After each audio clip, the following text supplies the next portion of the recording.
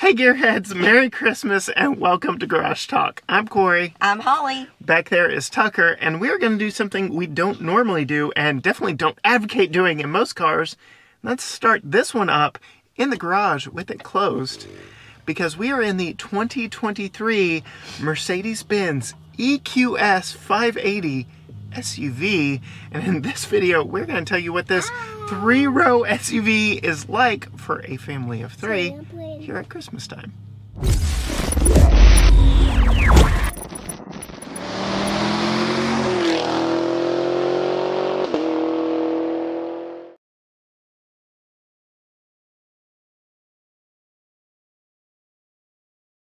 Alright, as we said earlier, Merry Christmas. You just have a few shopping days left, but I think we are in the ultimate Santa sleigh here in the 2023 EQS SUV.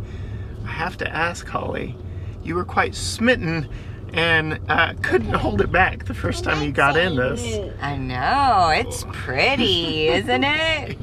It is a very space age, I will say. All the lights, your favorite rose gold here in the dash. I like that. I like the navy blue. They're after my dollars with the navy blue. You signed me up when you put navy blue inside a car. I have to get your, so we know you think it's pretty, but what are your overall opinions of this EQS 580 SUV? They did a lot right that I love a whole lot, but they have some major drawbacks that would keep me from buying it. All right, so should we start with the positives or the negatives first? Let's get the negatives out of the way because I have a feeling there aren't too many. No, there's not too many. And then we'll get to everything we love about it. So what are the negatives with this expensive, but I can't tell you yet, price tag of this EQS 580 SUV? The biggest drawback that would, in fact, I mean, sometimes there are some negatives that I could live with or get used to, but the biggest drawback that would cause me from purchasing this car is that it's a three-row SUV, so geared towards families, but whenever you lean up the second row seat to get in the third row, it automatically moves the front rows up. So uncomfortably so to where you're in the dash. So if somebody is sitting there, you basically have to get out to let somebody in the third row seat. And we ran into the situation where we're trying to get into the third row seat and it's raining and I'm having to stand outside in the rain. Or be folded up here. Or be folded up in the dash. Yeah, I can't believe that there isn't like, I mean, there are sensors. This car knows when I'm sitting here, and we'll get into that in a little bit. I can't believe it doesn't take that into consideration, that there's somebody sitting in the seat when adjusting the back seats so that you could get into that third row seat. I will say, I've ridden in the third row seat. It's not uncomfortable. It's not the worst, but it is definitely more a bonus seat. This really is a five-seater more than anything. But being an EV, it has a completely flat floor and a very roomy second row. So even with 3 rows of people in here, we were all able to get comfortable. That was the first time you drove it. We had my parents in the middle, me and Tucker way in the way back, your mom riding up here. And it comfortably hauled 6 people, no problem. And I'll give it props for that. But yes, for sure. Very odd choice because it's a power release for that second row, and so it moves the second row seat forward and the front row seats forward. All right, is that the only negative?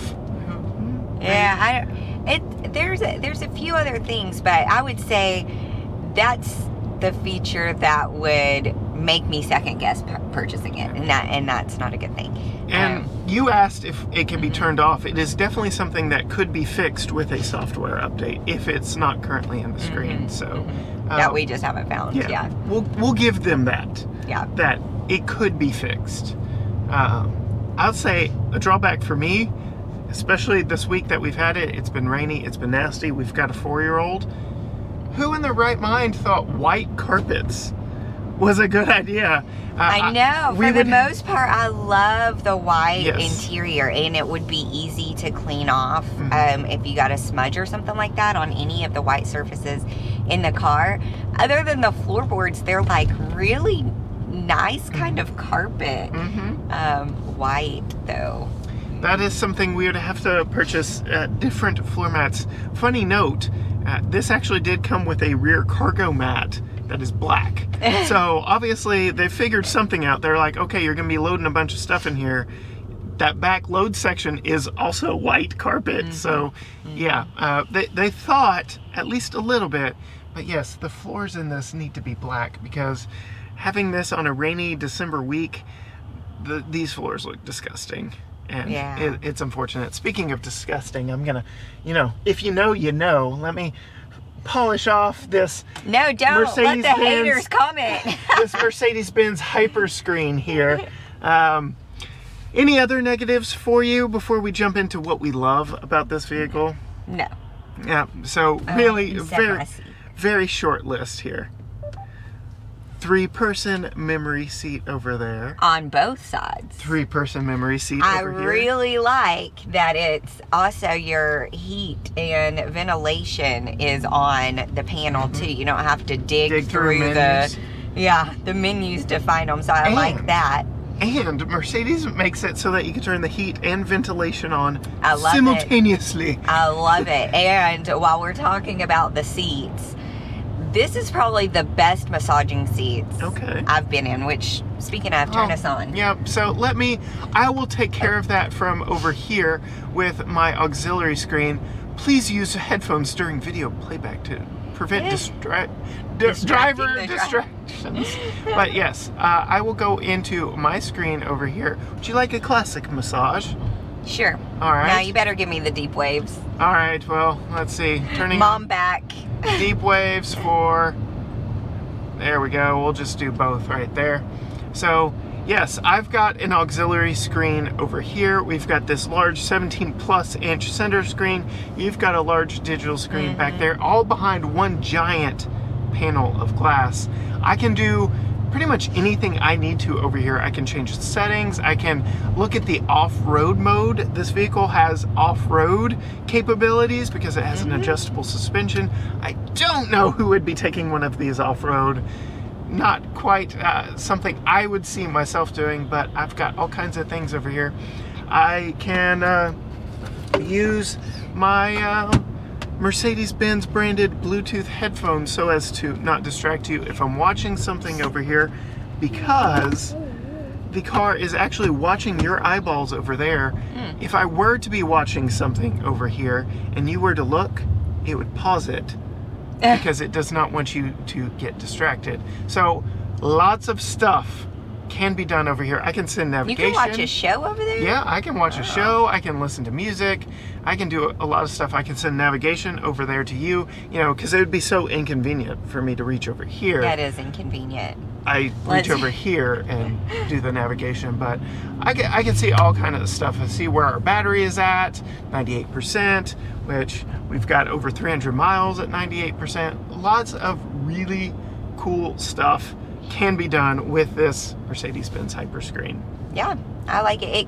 It's a little intimidating for somebody who doesn't like tech, but the fact that you can do all the changes over there, I'm just like, yeah, I will be your personal servant, and as long as I am getting a massage with a heated and cooled backside, I'm perfectly fine over here. All right, gearheads, putting a child seat back here in the back of the EQS SUV. It's fairly convenient, as most SUVs are. I will note we've got these nice quilted Napa leather seats. I will be putting down something to protect them. But you have this fixed in place little leather flap that hides both of the lower latch points on this 60/40 split bench second row.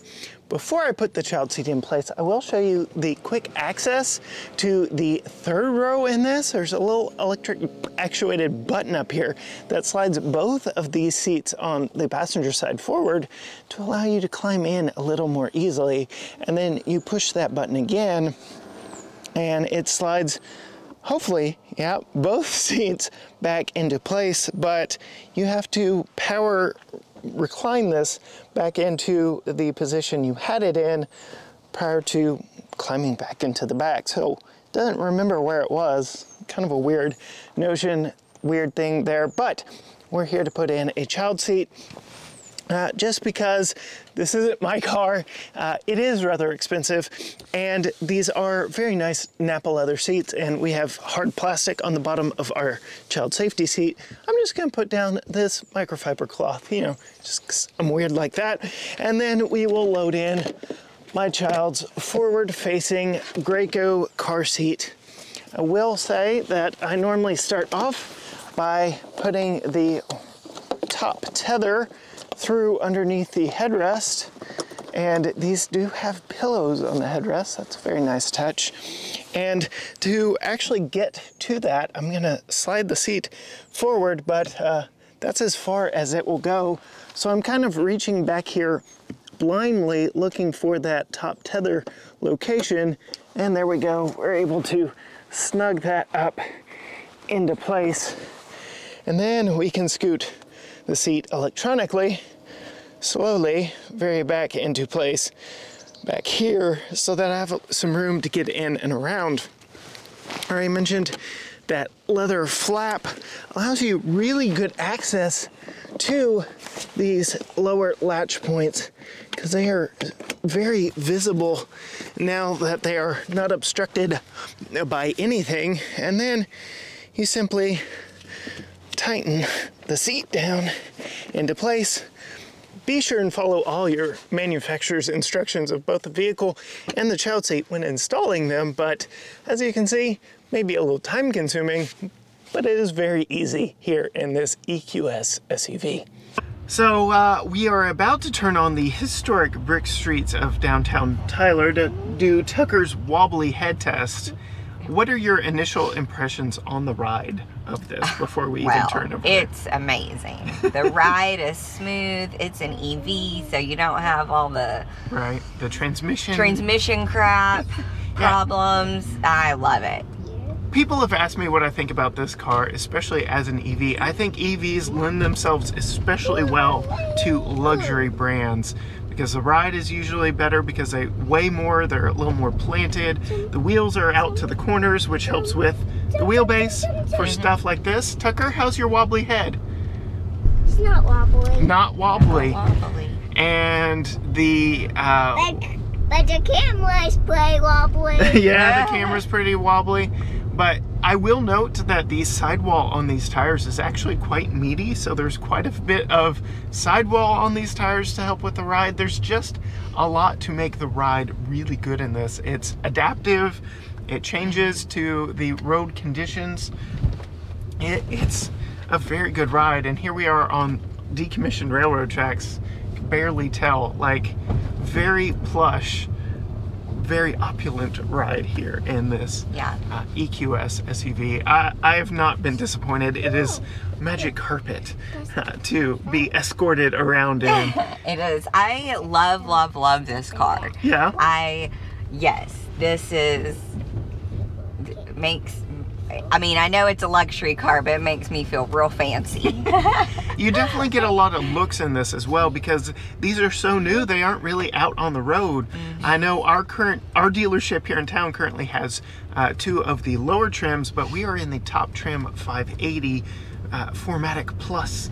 So like this definitely turns heads. It looks like really nothing else on the road.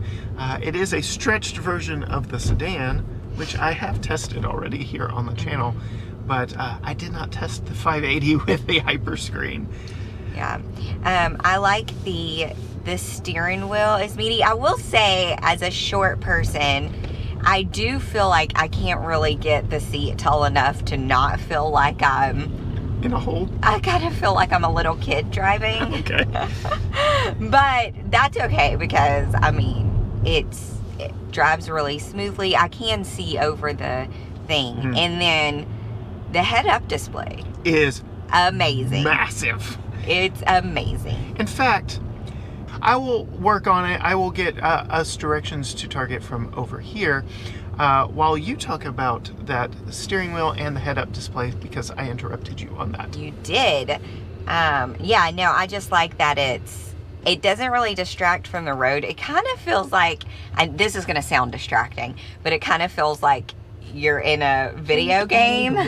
Yeah. That sounds distracting, but you know, on that Mario Kart, how the arrows are on the road in front of you, like where you're supposed to turn. Yep. That's exactly this head-up display. I love it. Especially when you get to your destination, there's a pin floating in the road. In the road, yes. It's really interesting. It's not distracting as I'm making it sound. But I barely even like look at this screen right here at all. So it uses augmented reality. Passengers do get a little bit of a sense of it because it'll use the camera and display it here on the screen over here. It'll probably do it on my screen since I've got the navigation going over here. But it shows basically what you're seeing through the head-up display. It'll display arrows where you need to turn or a pin where your final destination is. It is actually really cool and really awesome. And because of it, yeah, that head-up display screen area is massive. The largest that we've sampled, which is really impressive. Thoughts on the steering wheel? Because you are very strong opinions on steering wheels. I really like this steering wheel. I want to take it with me too. Would you like to know the one depressing thing for me with that steering wheel? What? Hey Mercedes. How may I help you? Turn on the heated steering wheel. Oh yeah. I'm sorry, this vehicle does not have steering wheel heating. Womp womp. I don't understand in a vehicle with this price that has heated, ventilated, and massaging seats, how you don't have a heated steering wheel. I don't know, but maybe it's the way the steering wheel's made because it hasn't been cold. That is true. It has not really needed it. Granted, we've not really gotten below the 40s here while we've had this one. So, but I've still, in my Jeep, while we've had this, I have turned on my heated steering wheel. Fair. But I have not needed it anytime I've driven in this. So maybe it just doesn't need it. Maybe it doesn't get cold. Yep. I'm gonna say it probably doesn't get cold because I like this steering wheel. And then you've got all your capacitive, touch sensitive areas. You can control this screen from the right side. You can control that screen from the left side. You can adjust your head-up display from the left side of that steering wheel. There is so much to be done. Like you said earlier, it kind of gets overwhelming at some point if you are trying to take it all in at once. You've got paddles on the back to adjust your regenerative braking, which by default, every time you start the vehicle is in normal, which you commented hasn't been, it feels and like... that is a feature that I usually don't like. Yeah. And So it feels like driving a normal car to you. I will note this has full regenerative braking where it's basically one pedal driving. And then it's got something called intelligent regenerative braking, which you'll have to go watch my solo video for more details on that. It has lots of storage. Yes, It has massive big center tunnel right here, which we've got your purse, a hat, some decorations for Christmas, all kinds of stuff down there. A glove box here that's a fairly good size. Storage here in both of the front doors. I already opened up this. You've got a real wood panel with 2 cup holders, Qi wireless charging, NFC connection, 2 USB-C ports, all kinds of storage up here. Tucker's got storage in both the doors back there, fold down center armrest, map pockets on backs of both of these seats, and then, you know, you've got the way back there, which, as we've already touched on, works better as a cargo area than a people area. We live in Tyler, Texas. We live in Tyler, Texas. Tucker, what have your thoughts on this car been? I like that it can go fast. You like that it can go fast? You do like Let's that. see if Mommy will give it just a little.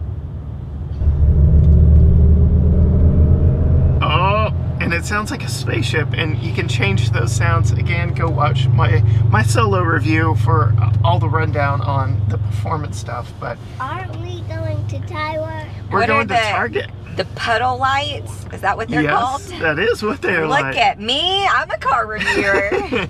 So we've got the Mercedes-Benz logo that is projected when the doors are closed, and when you open, you get this repeated Mercedes TriStar design that kind of dances and changes. It's not a static look. That displays where your feet would land stepping out of the vehicle. So that's very nice. That's nice. And I already mentioned this wood panel here, but we've got wood on the front doors, wood on the back doors, heated outboard seats back there. My goodness, all the ambient lighting, the rose gold. What? Love it. What is not to like about this car? I love it. The massive panoramic roof, which, let me just see if I can close it. Technology. No, it's right here. Yeah, you say, but capacitive touch here. We'll just close it the old-fashioned way. She saw you go. See? You see that?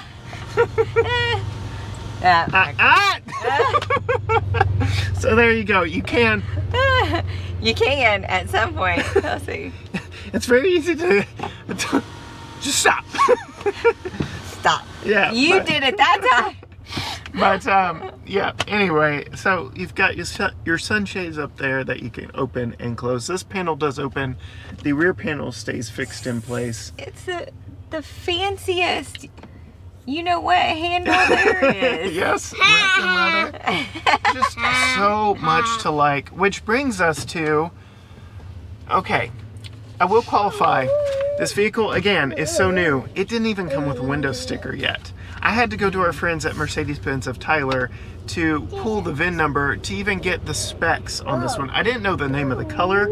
I couldn't go online and build and price it. I love the color. It is Alpine Gray, by the way. Alpine Gray, We haven't even talked about the exterior so much as it looks like nothing else on the road. Right. What are your thoughts on the exterior, Sally? I like it. I think there could be a little bit more curves. To make it interesting, but I like it. You know me, I like cars that you don't see on the road, that doesn't look like every other car, and this definitely doesn't look like that. I think you kind of said it looks like a spaceship on the inside. I feel like that's kind of what it looks like on the outside. It's very aerodynamic. It kind of comes like shorter at the front. It is one of the most aerodynamic vehicles on the road. So a lot went into the aerodynamic design of this, and then the designers went in making it look like a Mercedes behind that. I love it. I love it. The exterior is Alpine Gray. The inside is Neva Gray with Biscaya Blue Napa leather up here.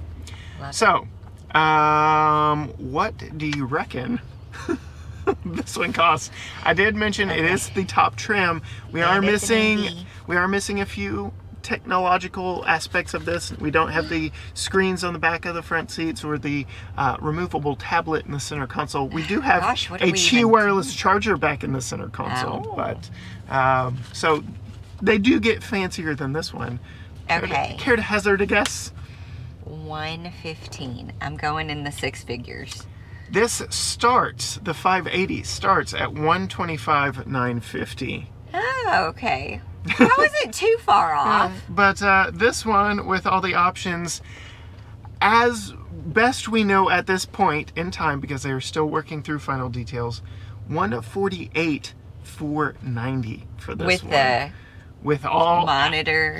As this one is spec'd. Oh, is this one is spec'd? 148,490. So they do climb a little bit further north than that. So. Okay. This is kind of out of our price range. You really love it. I do love it. The only real drawback to you was the seat situation climbing into the third row. We could fix. Which, I mean, if you're like grandparents buying this, or you don't have little kids, or and a lot of people who are have people who are getting in and out of the back, not a big deal. Yeah. Great vehicle. But you know, if you're going to be using the third row a lot, that would definitely be a drawback for me. Yeah, and this does have an adaptive height suspension, which we didn't talk about, and four-wheel steering, so it is super maneuverable. In town, thanks to the four-wheel steering. You already mentioned, because it's an EV, we don't have to mess with transmission stuff. It's just smooth. It rides well. It's a good car. Comfortable. Super comfortable. So, again, kind of out of our price range, but we would definitely keep it if given the option, right? 100%. Just maybe change the floor Stop mats. talking for for right now. Well, let me finish by saying if you want to see more from Holly and Tucker, go find them on Instagram at Female And Consumer. Corey. And yes, I'm there, but I'm daddy to you, sir. You can find me and everything we do at GT Garage Talk on Facebook, Instagram, Twitter, TikTok, all the things, YouTube, all the things. Or you can head on over to gtgaragetalk.com. But as for us, we are going to finish up with some Christmas shopping before the holiday gets here. We're almost there. So Merry Christmas, and until next time, Gearheads. Bye.